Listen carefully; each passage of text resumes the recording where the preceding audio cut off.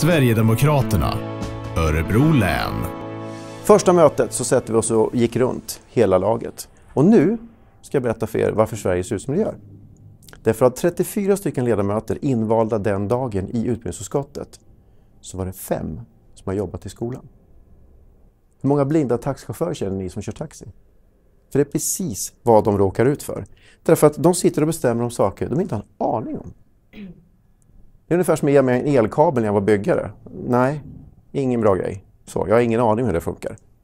Jag var byggare, jag var inte elektriker. Om det hade varit det värsta så hade jag varit nöjd. Det värsta var att 25 av de övriga har aldrig jobbat. Någonsin. Aldrig jobbat någonsin. De har gått från Bommersvik eller de har gått Handelshögskolan. Rätt upp. Och så sitter man och bestämmer över allting där ute.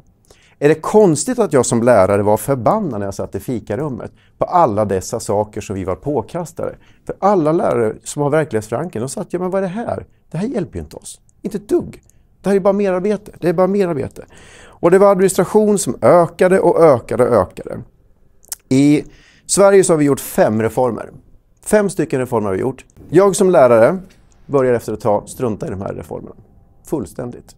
Därför när jag stod i början så tog alla mina kollegor och så sa de: Yippie! Nu har vi fått en ny quick fix, för lärarna är ganska lättlurade på det här sättet. Yippie! Ny quick fix! Och sen sprang de allihopa där. Ja, men så jag, ska vi inte analysera det som vi hade här som var bra? Ska vi inte ta med oss de sakerna? Nej, det här är en nya lösning. Ja, men jag vill analysera först, för jag är en sån människa. Analysera, så jag plockar ihop det som är bra och så samlar jag ihop det och så börjar jag gå åt deras håll. Då kommer de springa åt andra hållet. Yippie! Var ni på väg nu någonstans då? Nej, ny regering, ny quick fix. Ja, men ni har ju inte ens... Ja. Så tänkte jag så här, jag tror jag struntar i att springa fram och tillbaka. Jag tror jag fokuserar på eleverna. Det är faktiskt därför jag är där. Så, och det tror jag eleverna kände av, att man liksom struntar i de här sakerna. Så jag brukar säga, jag jobbar efter Lgr 69 fortfarande i princip. Jag tror på katederundervisning, jag tror på att det ska vara fyrkantigt så att eleverna är trygga med vad som händer inne. Börja genomföra och avsluta på samma sätt. Då kommer alla de här barnen med olika kombinationer känna sig trygga i vad faktiskt som händer. Jaha, räckte det här då? Ja, svenska skolan har ju då gjort ett antal reformer som inte ens är förankrade. Kommer ni ihåg när vi bytte från 2-årigt gymnasium till 3-årigt gymnasium? 27 stycken linjer var 3-åriga. Så här. Det var så dåligt genomfört så det första kullen 94 som gick det här, de hade inte ens en läroplan som hade antal timmar. Utan man tog 2 års timmar och bara drygade ut dem och satte in håltimmar istället för att fylla ut luckorna. Så dåligt genomtänkt var det. Och när ni kommer att höra min föreläsning här idag så kommer ni att inse sak efter sak efter sak som vi gör i Sverige som inte är förankrat. Varken med lärarna, inte med föräldrarna, inte med eleverna och definitivt inte med forskningen. För forskningen kan ofta stå och peka och ta sig, men hallå, vi kanske skulle gå ditåt. Nej, och så springer vi vidare åt hållet. Jaha, hur kan jag vara så säker på att vi hade ett bra skolsystem då? Jo, 1985 så låg Finland ungefär på 25:e plats med de undersökningar som fanns på den tiden.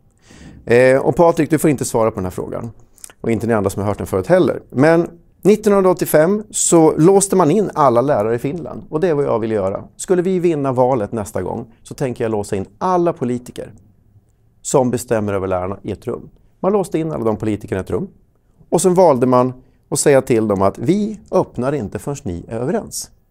För det enda som krävs för skolan, de bästa lärarna som jag har haft, de kan göra 5 lektioner med hjälp av ett gem och en penna i princip. För de är så pass duktiga pedagoger. Så det är inte de sakerna som saknas, det är långsiktighet. TT frågade mig, vad är absolut det viktigaste att göra? Det är långsiktighet, så. Det tog mig en mikrosekund att tänka ut det svaret. För blir det långsiktigt, då kan lärarna få arbetsro och lugn och ro. Och det har man fått i Finland, och Finland har gått från plats 25 till plats nummer 3 i världen. På ett system de snodde och kapade och bara kopierade mer eller mindre. Sverige under samma tid, vi har gjort 5 reformer. Och sen har vi sprungit fram och tillbaka och det har inte varit lugn och ro någonstans. Och vad har hänt under den här tiden då? Jo, vi har gått från plats 5 till plats 27-28 istället. Intressant.